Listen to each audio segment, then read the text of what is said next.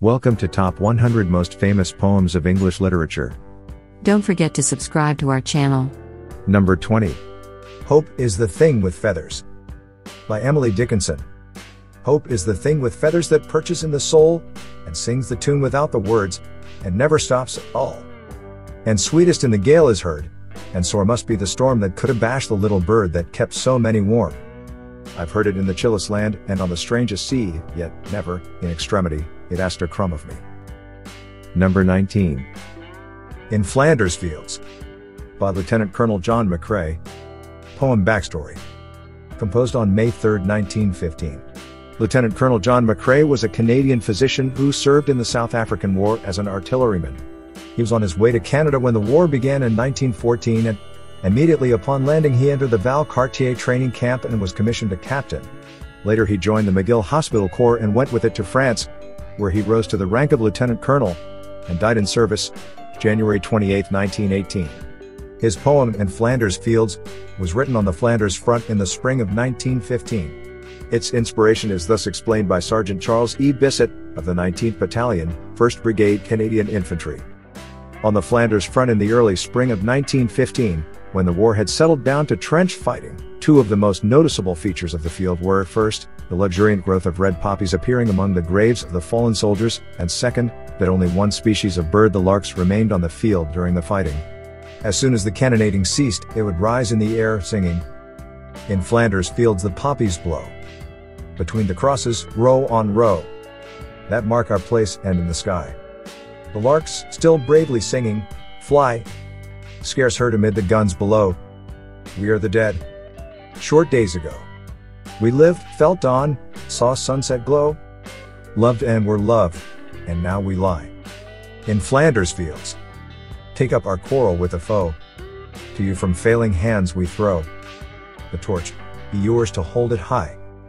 If ye break faith with us who die, we shall not sleep, though poppies grow in Flanders fields."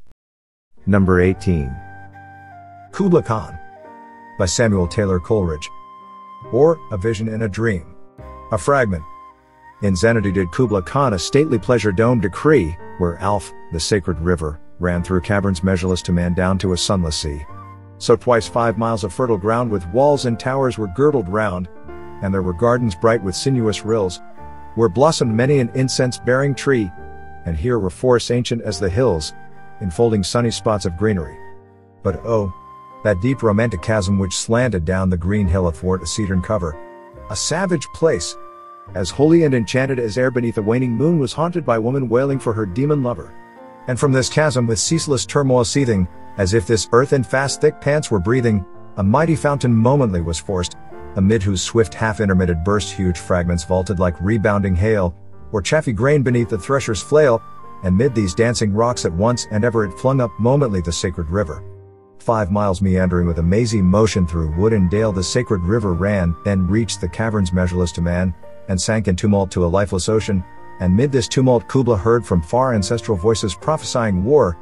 The shadow of the dome of pleasure floated midway on the waves, where was heard the mingled measure from the fountain in the caves. It was a miracle of rare device, a sunny pleasure dome with caves of ice. A damsel with a dulcimer in a vision once I saw, it was an Abyssinian maid, and on her dulcimer she played, singing of Mount Abora. Could I revive within me her symphony and song, to such a deep delight 'twould win me, that with music loud and long, I would build that dome in air, that sunny dome, those caves of ice. And all who heard should see them there, and all should cry, beware, beware, his flashing eyes, his floating hair, weave a circle round him thrice, and close your eyes with holy dread, for he on honeydew hath fed, and drunk the milk of paradise. If you liked our selection, and want to develop your intellectual skills, or just to relax, please subscribe to our channel. youtube.com/AIReaders. And follow us to listen quality poems written by the most famous poets of English literature and read by the most advanced artificial intelligence software. Thank you. Number 17. If. By Rudyard Kipling. If you can keep your head when all about you are losing theirs and blaming it on you, if you can trust yourself when all men doubt you, but make allowance for their doubting too, if you can wait and not be tired by waiting, or being lied about, don't deal in lies, or being hated, don't give way to hating, and yet don't look too good, nor talk too wise. if you can dream, and not make dreams your master, if you can think, and not make thoughts your aim, if you can meet with triumph and disaster, and treat those two impostors just the same, if you can bear to hear the truth you've spoken twisted by knaves to make a trap for fools, or watch the things you gave your life to broken, and stoop and build them up with worn-out tools. If you can make one heap of all your winnings and risk it on one turn of pitch and toss, and lose, and start again at your beginnings and never breathe a word about your loss, if you can force your heart and nerve and sinew to serve your turn long after they are gone, and so hold on when there is nothing in you except the will which says to them, hold on. If you can talk with crowds and keep your virtue, or walk with kings, nor lose the common touch, if neither foes nor loving friends can hurt you, if all men count with you but none too much, if you can fill the unforgiving minute with 60 seconds worth of distance run, yours is the earth and everything that's in it, and, which is more, you'll be a man, my son. Don't forget to subscribe to our channel. Number 16. Paul Revere's Ride. By Henry Wadsworth Longfellow. Listen, my children, and you shall hear of the midnight ride of Paul Revere, on the 18th of April, in 75. Hardly a man is now alive who remembers that famous day and year. He said to his friend, if the British march by land or sea from the town tonight, hang a lantern aloft in the belfry arch of the North Church Tower as a signal light, one if by land, and two if by sea, and I on the opposite shore will be, ready to ride and spread the alarm through every Middlesex village and farm, for the country folk to be up and to arm. Then he said good night, and with muffled or silently rode to the Charlestown shore, just as the moon rose over the bay, where swinging wide at her moorings lay the Somerset, British men of war, a phantom ship, with each mast and spar across the moon like a prison bar, and a huge black hulk that was magnified by its own reflection in the tide. Meanwhile, his friend through alley and street wanders and watches, with eager ears, till in the silence around him he hears the muster of men at the barrack door, the sound of arms, and the tramp of feet, and the measured tread of the grenadiers, marching down to their boats on the shore. Then he climbed the tower of the old North Church, by the wooden stairs, with stealthy tread, to the belfry chamber overhead, and startled the pigeons from their perch on the somber rafters, that round him made masses and moving shapes of shade, by the trembling ladder, steep and tall, to the highest window in the wall, where he paused to listen and look down a moment on the roofs of the town and the moonlight flowing over all.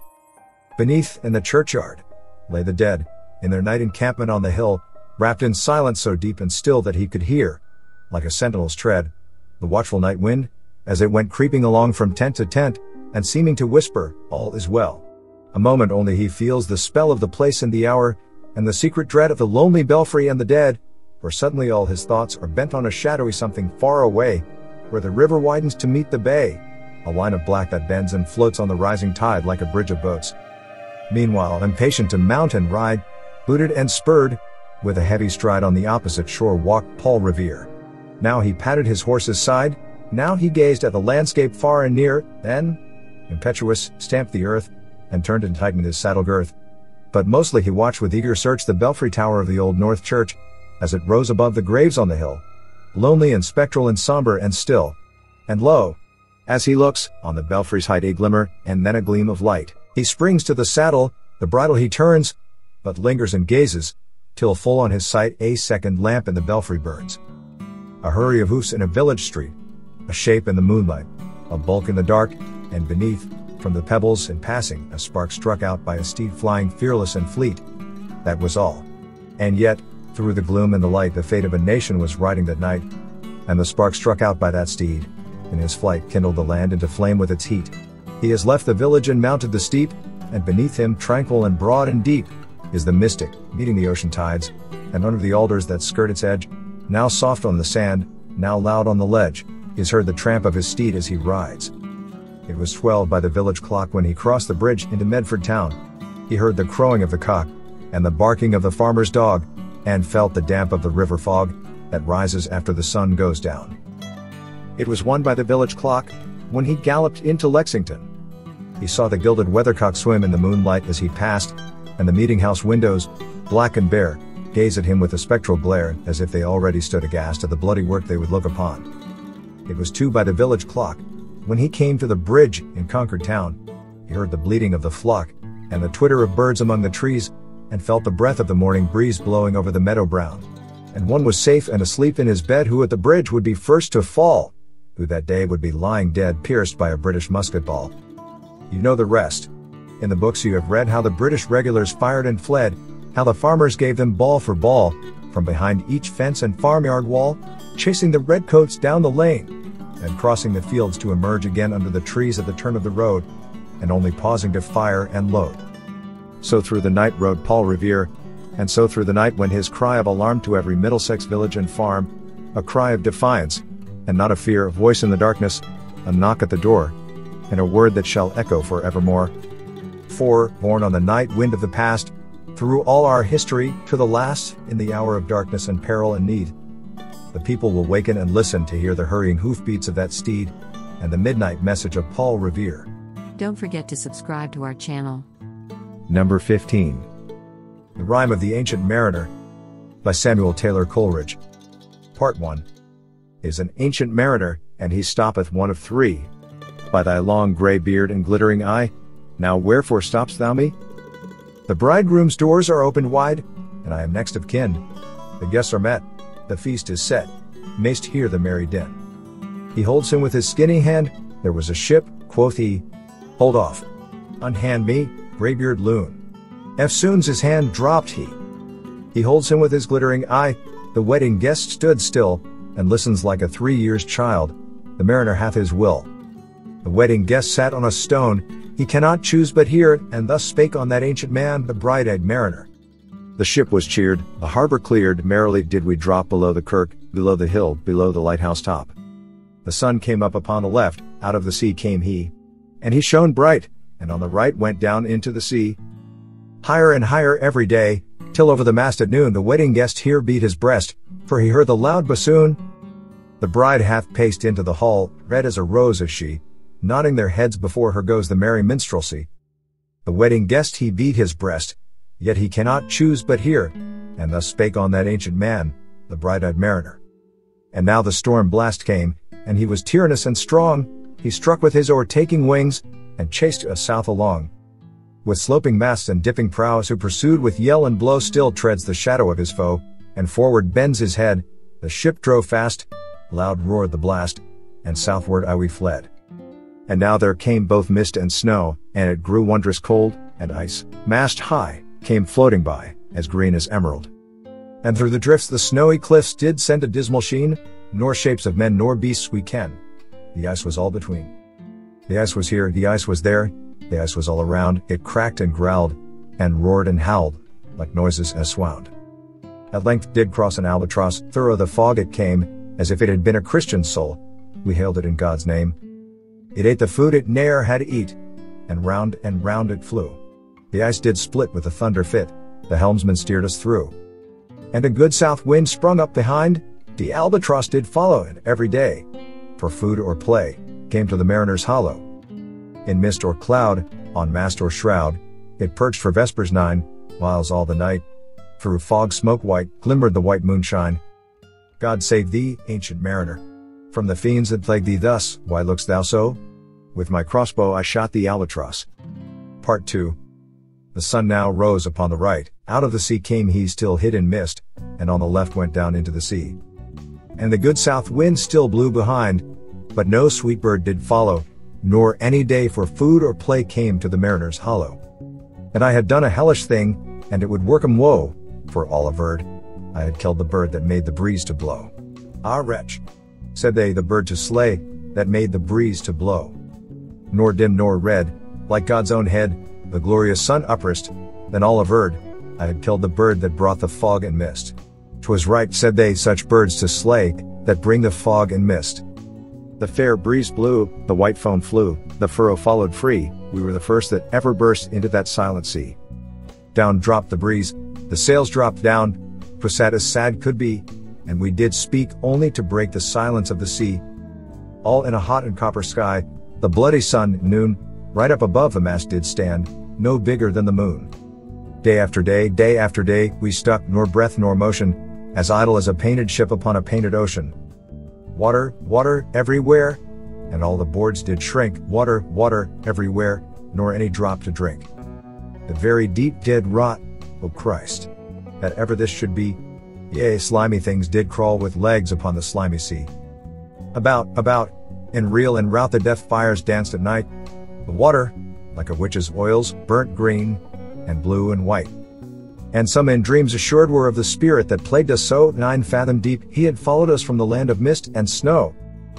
And every tongue, through utter drought, was withered at the root.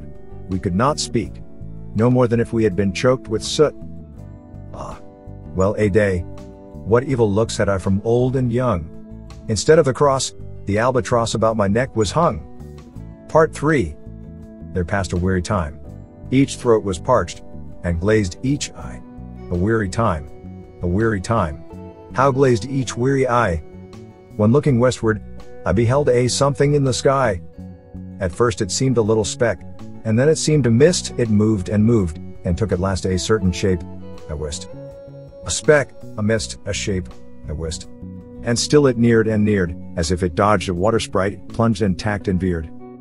With throats unslaked, with black lips baked, we could nor laugh nor wail, through utter drought all dumb we stood. I bit my arm, I sucked the blood, and cried, a sail! A sail! With throats unslaked, with black lips baked, agape they heard me call, Gramercy. They for joy did grin, and all at once their breath drew in, as they were drinking all. See! See!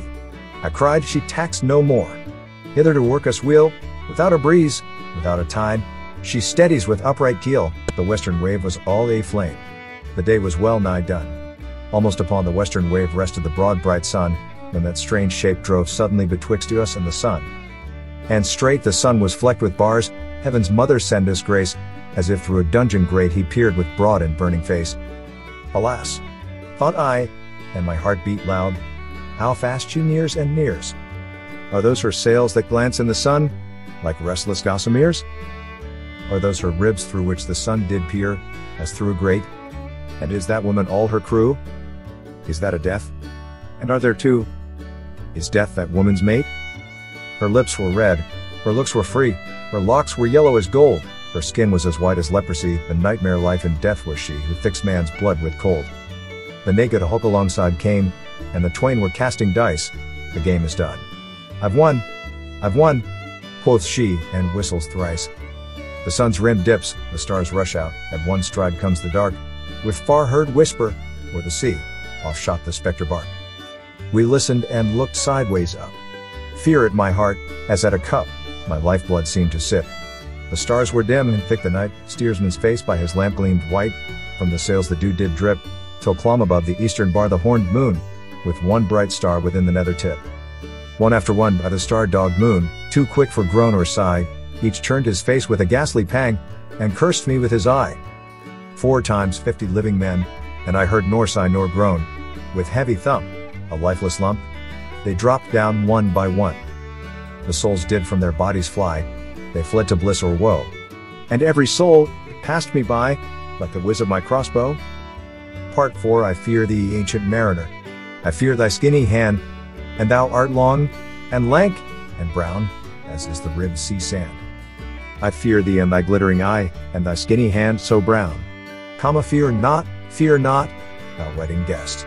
This body dropped not down. Alone, alone, all alone, alone on a wide, wide sea, and never a saint took pity on my soul in agony. The many men so beautiful, and they all dead did lie, and 1,000,000 slimy things lived on, and so did I. I looked upon the rotting sea, and drew my eyes away. I looked upon the rotting deck, and there the dead men lay. I looked to heaven, and tried to pray, but or ever a prayer had gushed, a wicked whisper came, and made my heart as dry as dust.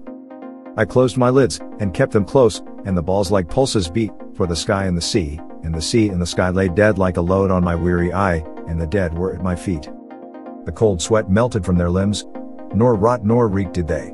The look with which they looked on me had never passed away. An orphan's curse would drag to hell a spirit from on high, but oh, more horrible than that is the curse in a dead man's eye. 7 days, 7 nights, I saw that curse, and yet I could not die. The moving moon went up the sky, and nowhere did abide, softly she was going up, and a star or two beside. Her beams bemocked the sultry main, like April hoarfrost spread, but where the ship's huge shadow lay, the charmed water burnt alway a still and awful red. Beyond the shadow of the ship, I watched the water snakes, they moved in tracks of shining white, and when they reared, the elfish light fell off in hoary flakes. Within the shadow of the ship I watched their rich attire, blue, glossy green, and velvet black. They coiled and swam, and every track was a flash of golden fire. Oh, happy living things! No tongue their beauty might declare, a spring of love gushed from my heart, and I blessed them unaware, sure my kind saint took pity on me, and I blessed them unaware. The selfsame moment I could pray, and from my neck so free the albatross fell off, and sank like lead into the sea. Part 5. O sleep! It is a gentle thing, who loved it from pole to pole. To Mary Queen the praise be given. She sent the gentle sleep from heaven, that slid into my soul.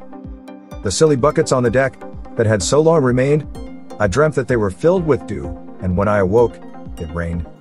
My lips were wet, my throat was cold, my garments all were dank, sure I had drunken in my dreams, and still my body drank. I moved, and could not feel my limbs, I was so light, almost I thought that I had died in sleep, and was a blessed ghost. And soon I heard a roaring wind, it did not come anear, but with its sound it shook the sails, that were so thin and sere. The upper air burst into life, and 100 fire flags sheen to and fro they were hurried about, and to and fro and in and out the wan stars danced between. And the coming wind did roar more loud, and the sails did sigh like sedge, and the rain poured down from one black cloud, the moon was at its edge. The thick black cloud was cleft, and still the moon was at its side, like water shot from some high crag, the lightning fell with never a jag, a river steep and wide. The loud wind never reached the ship, yet now the ship moved on. Beneath the lightning and the moon the dead men gave a groan. They groaned, they stirred, they all uprose, nor spake, nor moved their eyes. It had been strange, even in a dream, to have seen those dead men rise. The helmsman steered, the ship moved on, yet never a breeze up blew. The mariners all gone work the ropes, where they were wont to do, they raised their limbs like lifeless tools. We were a ghastly crew. The body of my brother's son stood by me, knee to knee. The body and I pulled at one rope, but he said not to me, I fear thee, ancient mariner. Be calm, thou wedding guest. 'Twas not those souls that fled in pain, which to their course came again, but a troop of spirits blessed. For when it dawned, they dropped their arms, and clustered round the mast, sweet sounds rose slowly through their mouths, and from their bodies passed. Around, around, flew each sweet sound, then darted to the sun. Slowly the sounds came back again, now mixed, now one by one. Sometimes a dropping from the sky I heard the skylark sing, sometimes all little birds that are, how they seem to fill the sea and air with their sweet jargoning. And now 'twas like all instruments, now like a lonely flute, and now it is an angel's song, that makes the heavens be mute. It ceased, yet still the sails made on a pleasant noise till noon, a noise like of a hidden brook in the leafy month of June, that to the sleeping woods all night singeth a quiet tune.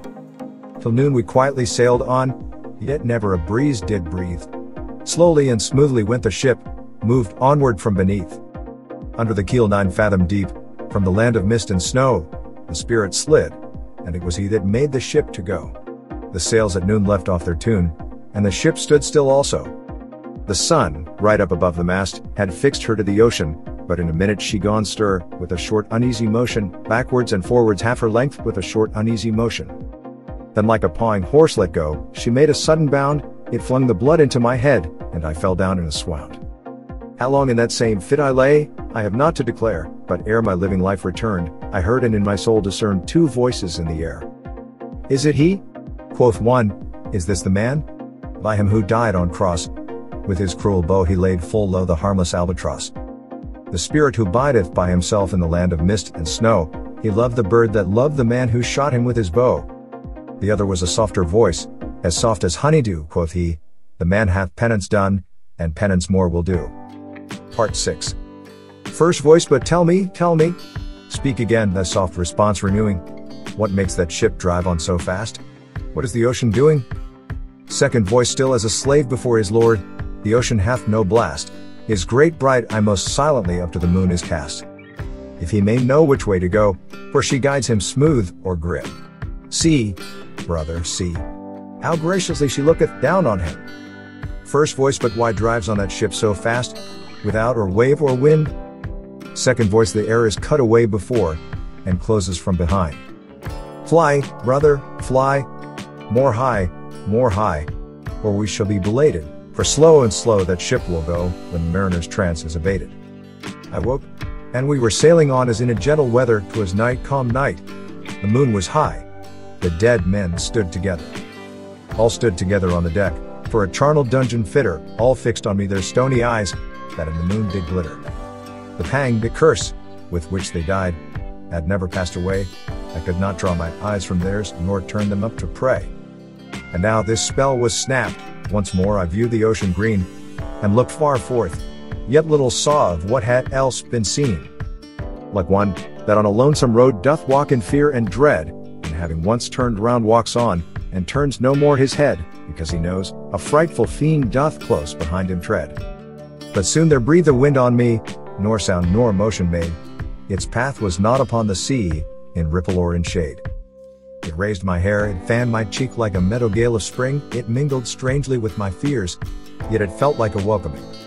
Swiftly, swiftly flew the ship, yet she sailed softly too, sweetly, sweetly blew the breeze, on me alone it blew. Oh, dream of joy!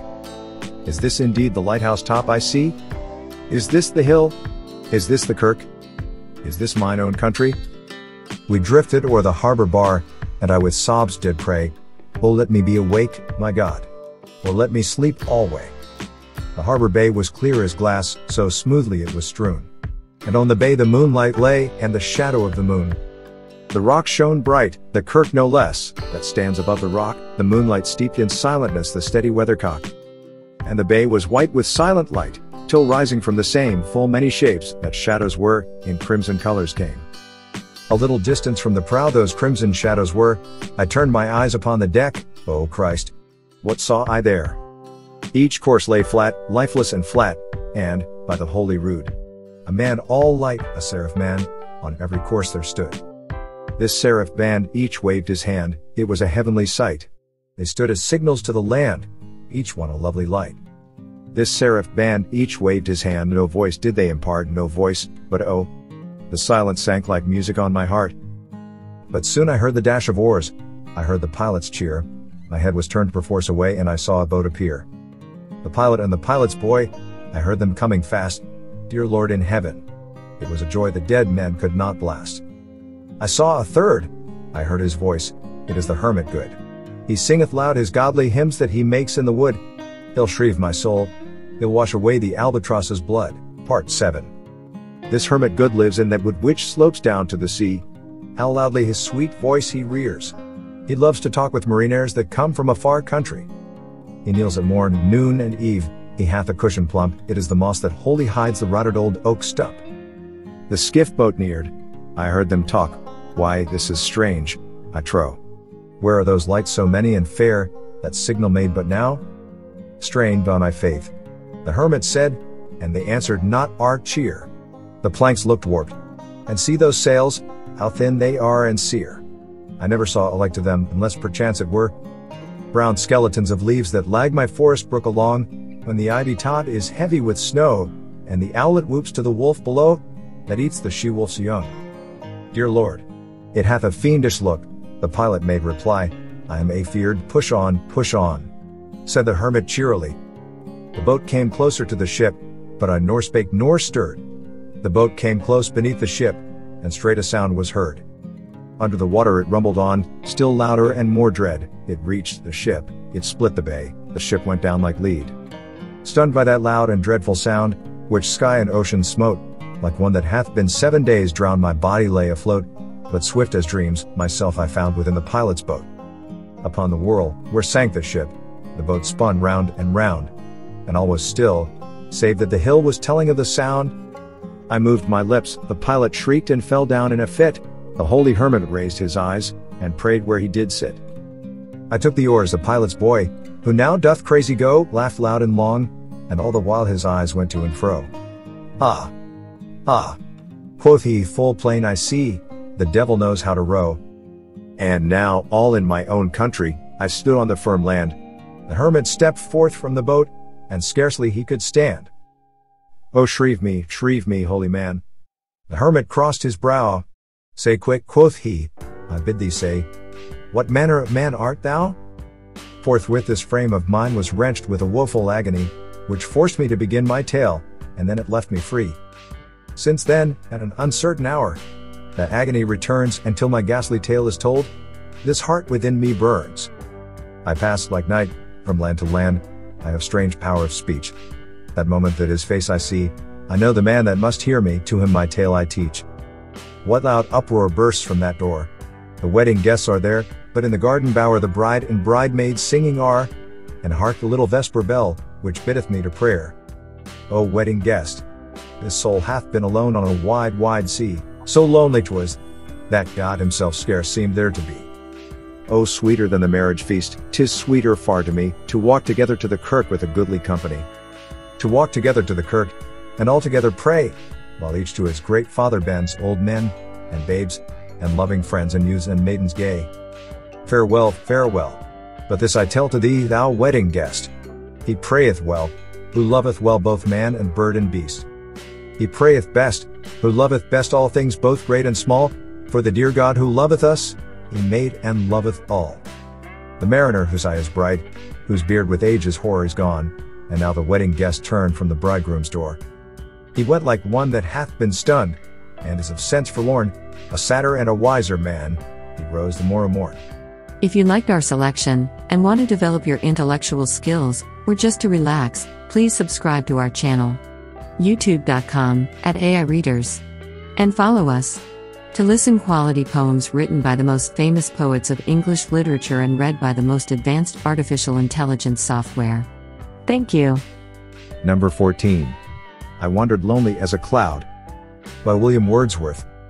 I wandered lonely as a cloud that floats on higher vales and hills, when all at once I saw a crowd, a host, of golden daffodils, beside the lake, beneath the trees, fluttering and dancing in the breeze. Continuous as the stars that shine and twinkle on the Milky Way, they stretched in never-ending line along the margin of a bay. 10,000 saw I at a glance, tossing their heads in sprightly dance. The waves beside them danced, but they outdid the sparkling waves in glee. A poet could not but be gay. In such a jocund company, I gazed, but little thought what wealth a show to me had brought. For oft, when on my couch I lie in vacant or in pensive mood, they flash upon that inward eye which is the bliss of solitude, and then my heart with pleasure fills, and dances with the daffodils. Number 13. The Love Song of J. Alfred Prufrock, by T.S. Eliot. S'io credesse che mia risposta fosse a persona che mai tornasse al mondo, questa fiamma staria senza più scosse, ma perciò che giammai di questo fondo non torno vivo alcun, si odo il vero, senza tema d'infamia ti rispondo. Let us go then, you and I, when the evening is spread out against the sky like a patient etherized upon a table. Let's go, through certain half-deserted streets, the muttering retreats of restless nights in one-night cheap hotels and sawdust restaurants with oyster shells, streets that follow like a tedious argument of insidious intent to lead you to an overwhelming question. Oh, do not ask, what is it? Let us go and make our visit. In the room the women come and go talking of Michelangelo. The yellow fog that rubs its back upon the window panes. The yellow smoke that rubs its muzzle on the window panes, licked its tongue into the corners of the evening, lingered upon the pools that stand in drains, let fall upon its back the soot that falls from chimneys, slipped by the terrace, made a sudden leap, and seeing that it was a soft October night, curled once about the house, and fell asleep.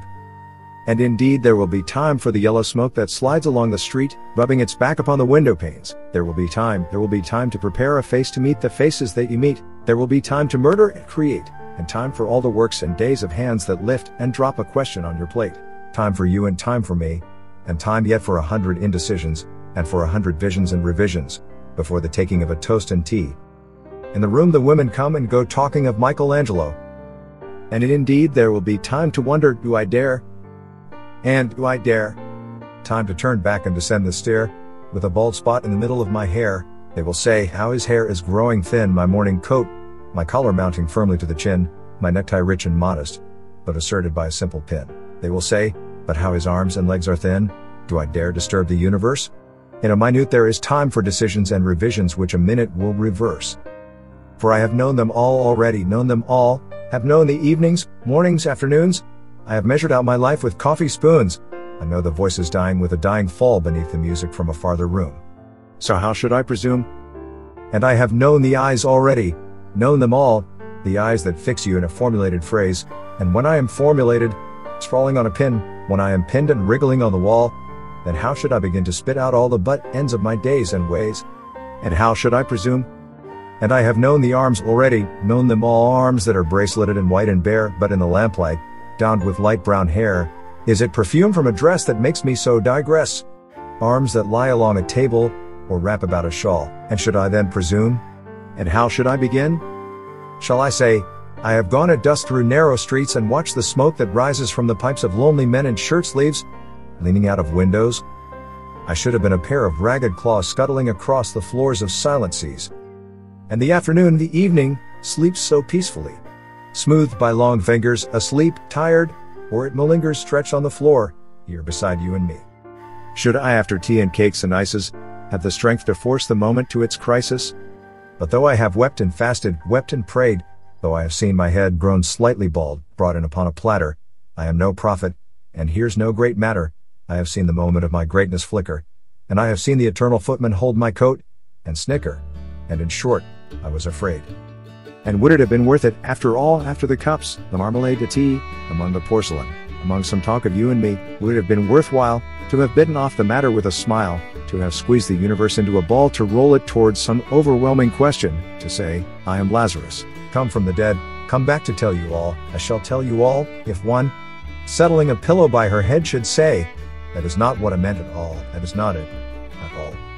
And would it have been worth it, after all, would it have been worthwhile, after the sunsets and the dooryards and the sprinkled streets, after the novels, after the teacups, after the skirts that trail along the floor, and this, and so much more?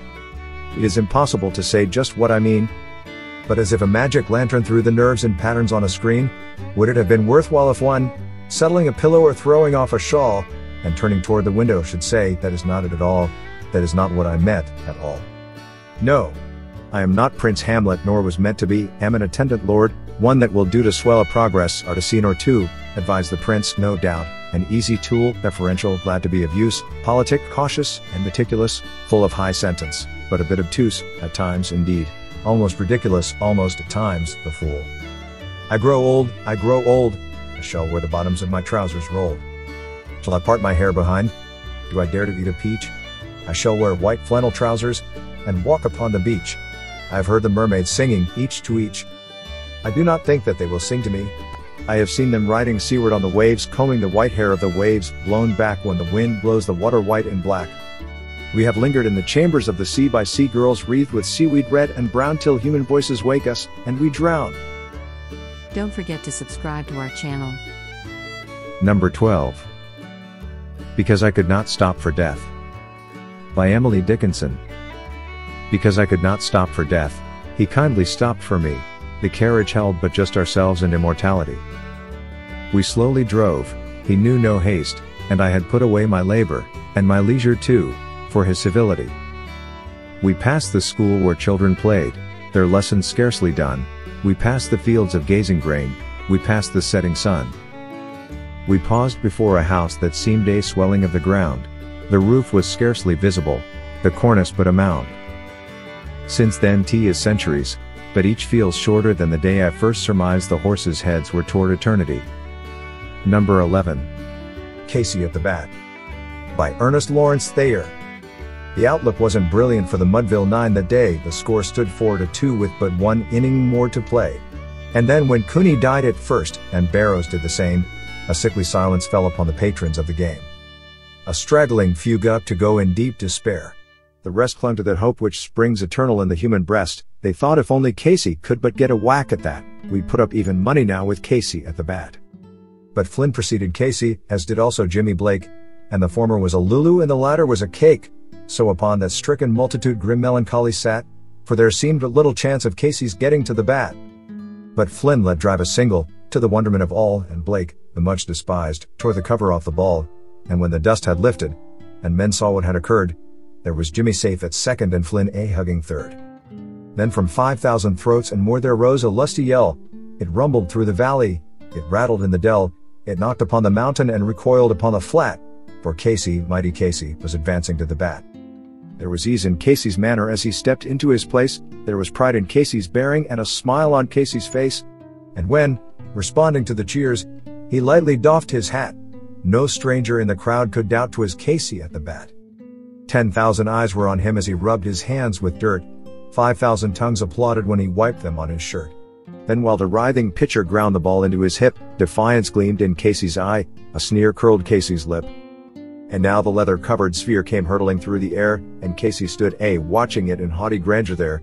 Close by the sturdy batsman the ball unheeded sped. "That ain't my style," said Casey. "Strike one," the umpire said.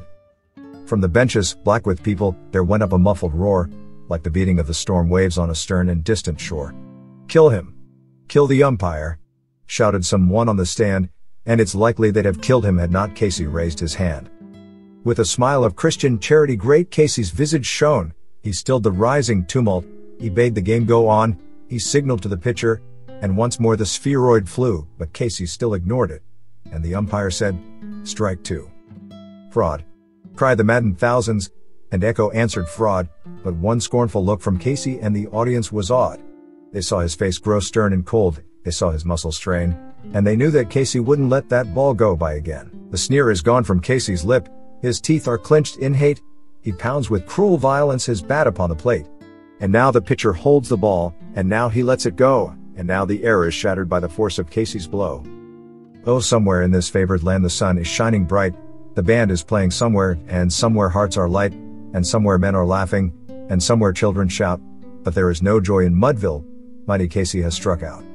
This was part 9 with the positions from 20 to 11 of our top 100 best poems of English literature. If you liked our selection, and want to develop your intellectual skills, or just to relax, please subscribe to our channel. youtube.com/AIReaders. And follow us. To listen quality poems written by the most famous poets of English literature and read by the most advanced artificial intelligence software. Thank you.